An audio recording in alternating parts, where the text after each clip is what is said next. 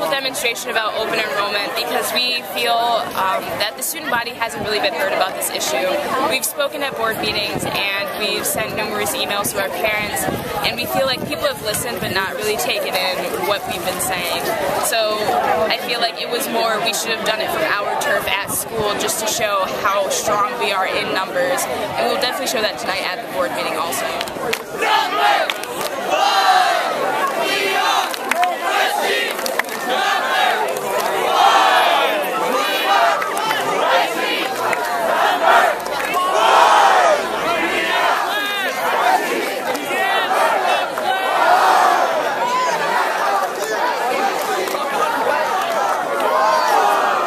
How did this come about? Jack Lutat, who also led this with me, he texted me Saturday afternoon about a walkout. What do you think about this? And I said, yeah, I'm totally on board. And I just went with it. I spread the word. I contacted a few news outlets to cover this, even if they, didn't want to. I thought it would be good to get some sort of media coverage about it. And things just fell into place. People told other people, and here I am standing outside of school with 200 other people who completely support this cause.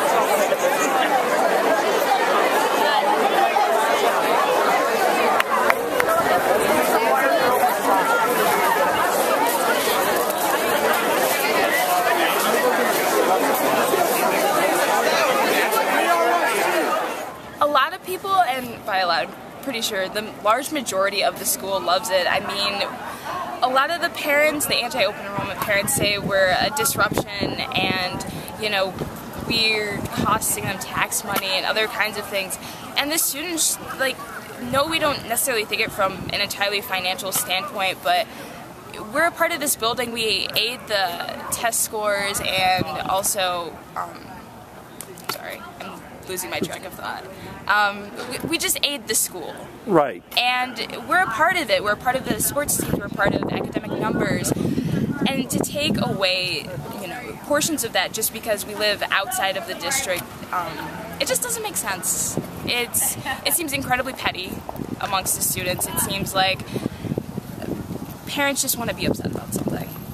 That's the overall feel that we're getting from the students. It's like, why would you take away perfectly great students from a great school district like this? All of you in this crowd, everybody that we have in our building at West Geauga and within the West Geauga schools is what makes us great. I am proud of all of you as students. We have a phenomenal school. Now what has to happen is you have to take this to individuals tonight at a meeting. We have a board meeting tonight, as all of you know.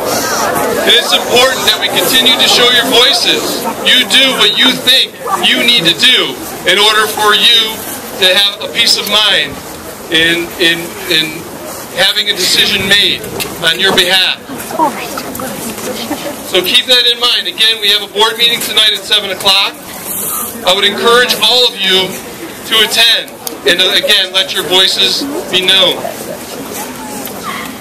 Just so you know, we have not, or there has not been, the board has not voted on this issue for the upcoming school years.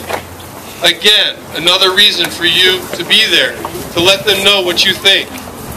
I encourage all of you at this point in time to head back into the school, to continue the school day. And I know that many of you out here might have had the opportunity to talk to media, express what your thoughts are, and you should do that. But I'd like all of you to go back, show the school, show the board members that you care about education, and head back into school in the classrooms. I appreciate it. Thank you, everybody.